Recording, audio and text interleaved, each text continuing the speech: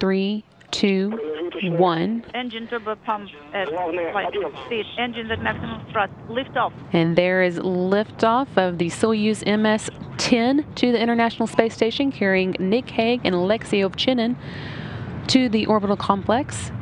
This again is Nick Hague's first time to launch to space, and Alexei Ovchinin's second.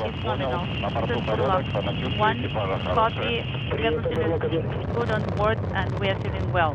Copy. Turlock 1. Inaudible.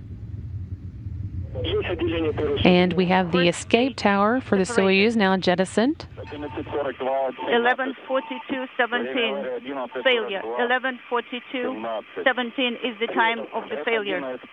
F1 on SP is illuminated. Copy.